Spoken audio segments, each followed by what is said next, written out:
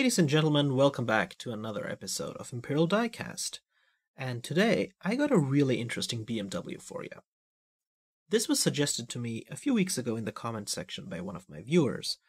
So this review is dedicated to you, Gladsio2887, and it's also going to be a video about once affordable, now hard to find 118 Motormaxes. If that's even a word.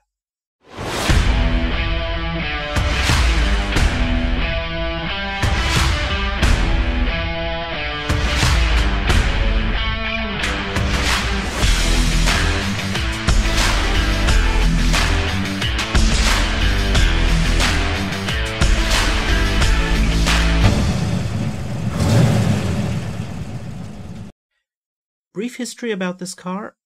This BMW, which is an M3, is the E92, the successor of the E46, and is part of the 3 Series that consisted of the E90 4-door sedan, the E92 Coupe, and the E93 Estate, or Touring, as BMW likes to call their station wagons.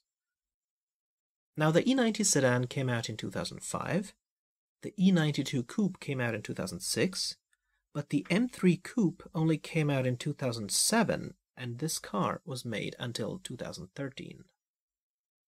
What makes this car unique is that the E92 was BMW's last 3 Series coupe. The generation that came after this had its coupes moved to a different series of their own, the 4 Series.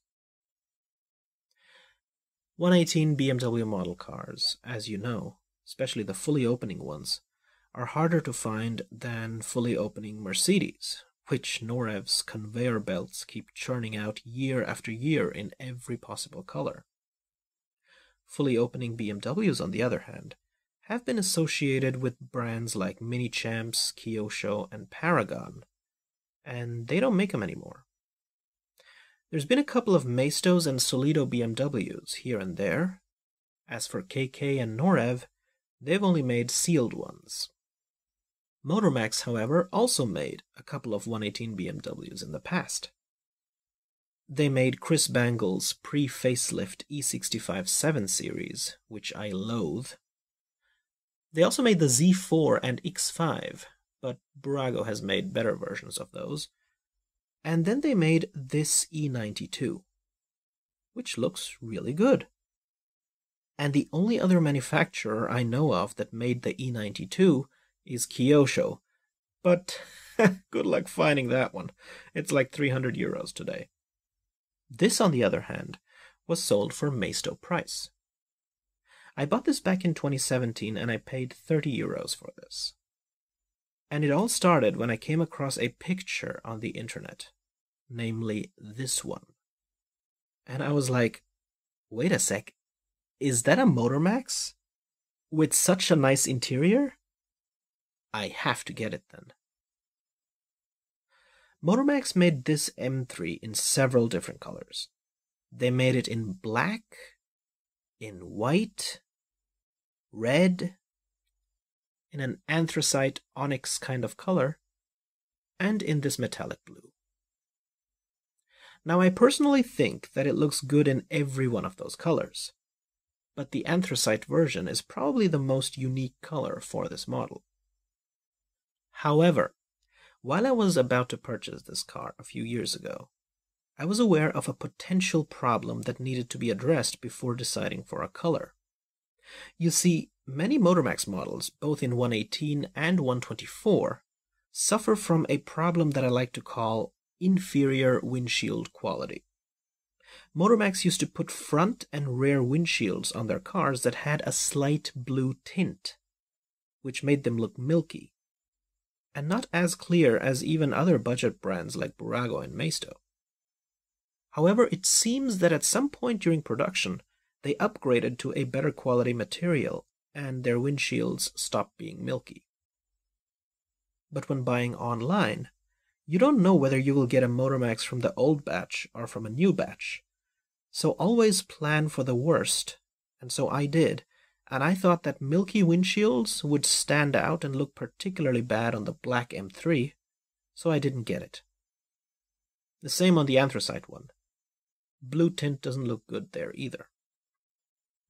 Then I spent a long time deciding on whether I should get the red one or the blue one, and ultimately I thought that blue tinted windshields would blend in better on the blue one than on the red one, so I ended up buying this version. But it turns out this one doesn't have milky windshields at all.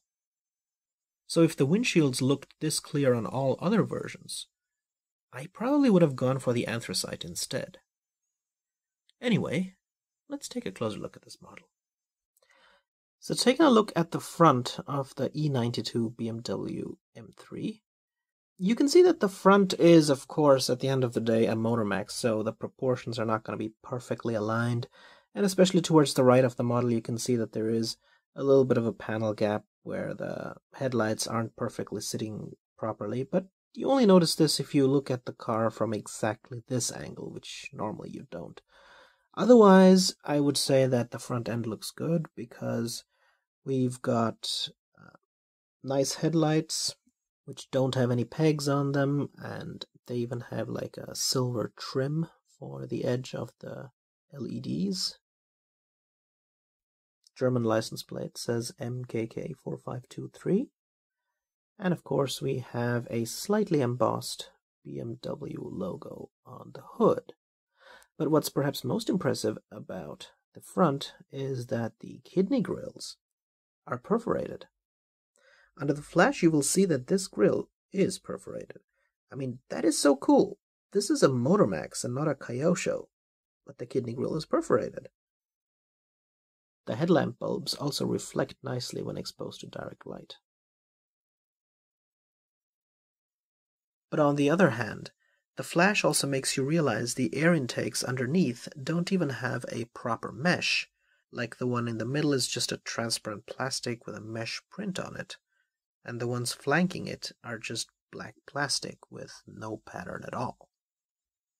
And moving up, you can see that the hood has a little scoop bump sort of on it, because the V8 engine is so big that it won't fit under the hood.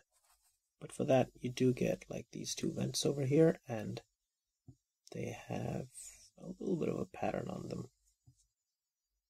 And moving up, you can also see how the mirrors are attached with two stalks instead of one, which I think is also unique for the BMW E92.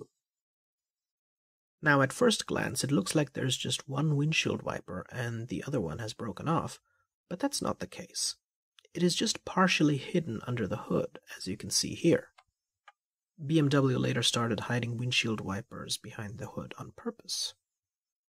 Now let's check out the hood. So let me just open this.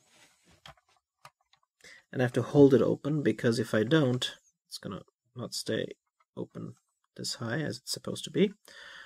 What we have inside is a V8. In fact, this is the only M3 generation that was powered by a V8 engine, because most of the other generations had inline-6 engines. And this engine is the BMW S65, a naturally aspirated 4-liter V8 that produces 414 horsepower at 8,300 RPM. This thing had 80 more horsepower than the E46 M3, and the successor of this car, the F32 M4, only has 11 more horsepower. Now, at first glance, that plating actually looks like it reads BMW, but like upside down, but it doesn't. It's actually MV8, so it is correct. But this car suffers from low torque, so you really got to take it out on the Autobahn to get your money's worth out of that V8. And 0 to 100 kph acceleration takes 4.6 seconds, which is not that fast, even though it has the M badging. Moving over to the side of the E92, there's really not much to say. I mean, all BMWs basically look the same from the side. You can see that the silver wheels contrast with the blue pretty nicely, and you also get this blade here at the side, which covers a little vent. However, it doesn't say M3 on it. Now let's take a look at the wheels.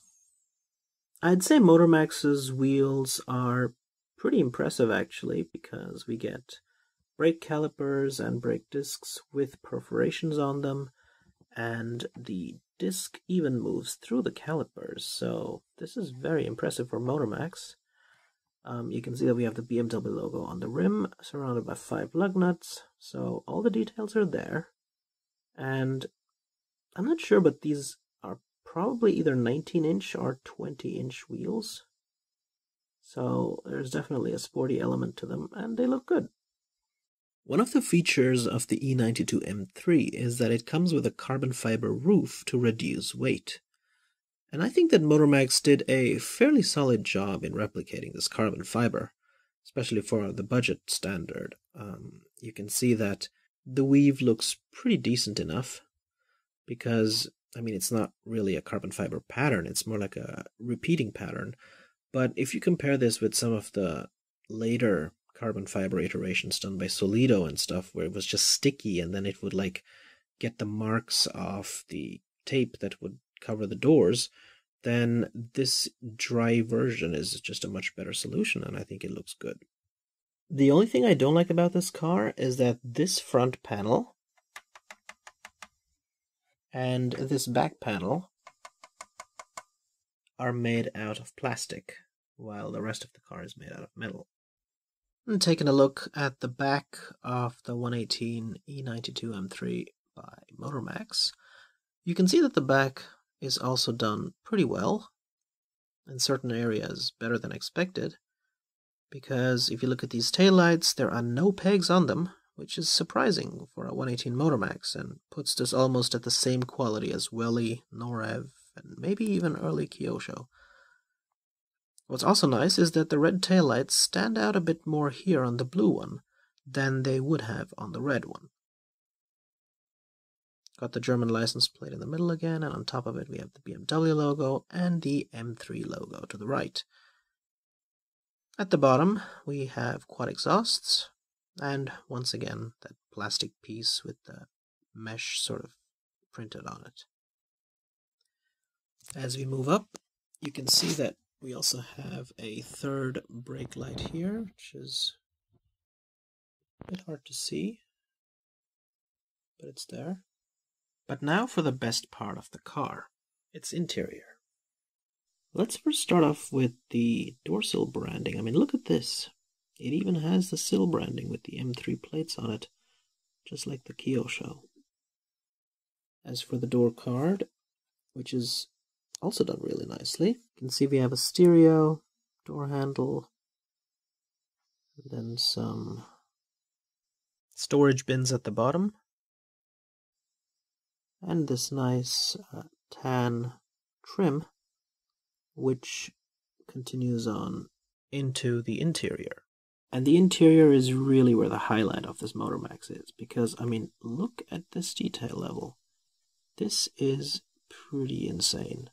But here's the best part. The seats are not only tan colored, but they even have stitching. Like, not just the printed on stitching you get with some Solidos or Burago signatures, but indentations, extending along the side bolstering all the way up to the headrests. We've got an armrest in between the front seats, iDrive dial next to it. The back seats on this M3 have nice detailing as well. They've even replicated the rear console with the 3 storage bins and rear belt buckles. But just look at that center console. Stickered infotainment screen with air vents below it. Got your 2 climate control knobs, labeled of course. Why do we need a Kyosho again? 'Cause look at this. Even the radio station presets are numbered. 1, 2, 3, 4, 5, 6, 7. And there's even some kind of button next to the turn signal stock. Gear shift. And we have the carbon fiber pattern on the dashboard too. But it gets better. Motormax even gave us an overhead console with the garage door controls and everything, although they drilled holes into the sun visors to mount the windshield. We get grab handles, and even an overhead console for the rear passengers. So a full headliner, basically. Just amazing. And now let's check out the driver's side of the E92. And the driver's side looks just as great as in that picture I had seen online that led me to buy this car. There's so much detail here. Steering wheel has the BMW logo on it, 3 spokes and buttons on each side. Behind it we have a sticker for the speedometer and rev meter. There's even a button to the left of the turn signal stalk. And now if we take a look at the footwell, floor pedals are there, but not painted, just like on the real E92 M3. Even the back of the steering wheel is not just a smooth ring of plastic like you'd expect on a Motormax, but is grooved. And the 3 traction control buttons to the left of the shift stick are also modeled. So yeah, I mean, it's just a great interior. And taking a look at the bottom of the car, you can see that it says 118 BMW M3 used under license, Motormax. Pretty good underside detail. You even got like some heat shielding, but it is not painted, unfortunately. Only the exhaust tips are. Tires have some nice tread on them. Worth mentioning is that the rear suspension also affects the entire rear axle.